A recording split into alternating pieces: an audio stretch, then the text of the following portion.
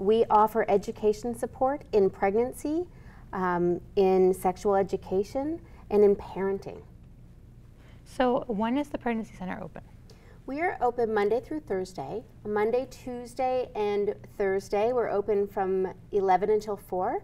And on Wednesdays we're open a little bit later for anybody that's coming from school, from noon until 5. Okay, awesome.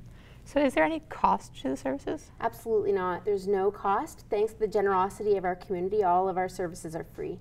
Awesome.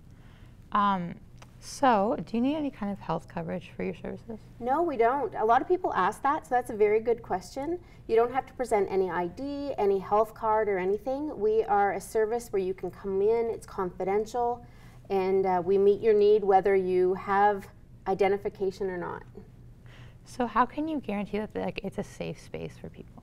We offer it as a safe space as we meet the needs of each individual that comes in. And a lot of people think that because we are a pregnancy center and parenting education that we just deal with girls, but we don't. We see a lot of young men as well.